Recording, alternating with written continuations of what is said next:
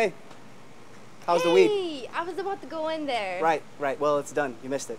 Ah, shit. Shit! How did it go? Listen, Amy, I understand you're going through a lot, and trust me, I'm there for you. But you have to be there for me, and if you were there for me, you'd have been inside and not out here smoking pot. No, I didn't came out here to smoke pot. I came out here because Diana called. Oh my goodness. You were my lifeline. You knew that. We discussed this. You should have been inside with me.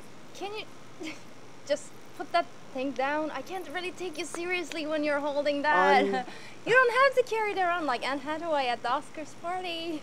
This is crazy, Amy. You knew I wanted to do that speech to you. You knew that. We discussed this. And I didn't want to miss it. But I'm afraid I'm going to lose my job right now. Why was your phone even on in the first place? That's so disrespectful. That's the most disrespectful thing you could do to someone. Okay, goodbye then. Wait, hold on. What do you mean goodbye? It isn't. Where are you going? I mean, we're fighting and we don't talk a couple of days. That's how it works, right? No, it does not work that way. You never been in a relationship? Couples fight. You have ups and downs. We'll talk about it. We'll get over it. What's the big deal? Aaron. Yes? What are we doing here? I mean, why are you even with me? Like, I love you. why are you keep saying that? Because I mean it. Amy, I'm crazy. You can't tell? I'm crazy about you. I felt insulted.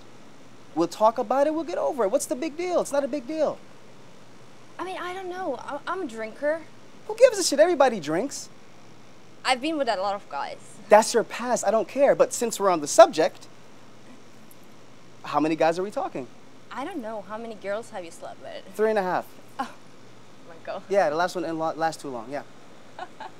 That's the amount of girls I slept with.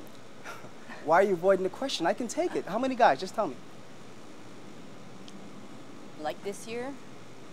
This year? What are you, a porn star? Oh my God, no, fuck this. No, Fuck, I'm not what? going to Hey, talk all right. about this, okay? I'm sorry.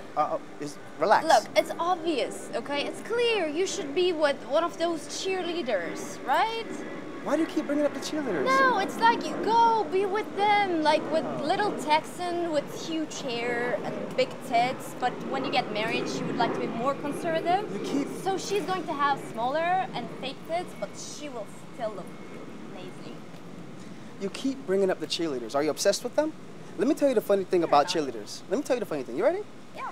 They actually bring people together and make them happy. What about you and your friends? What do you guys do all day? Huh? You sit there with your little magazine, right? And talk about people all fucking day, right? Let me tell you what your problem is. You're afraid to try. Because if you don't try, you can't fail. That's why you're threatened by them. All right. You got me. That's me. Tell you what, I gotta go do my surgery in a couple of days, all right? I'll do the surgery, take a time apart. How does that sound? Take some few days apart and we'll come back to this. Yeah, it's good we're done here. I know we're Nobody done. said anything about being done. No, it's okay that we're done. I mean, your article got canceled. My boss said you're so boring, so we don't really have to see each other again.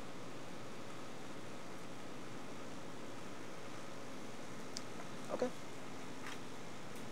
You win. Nice tie.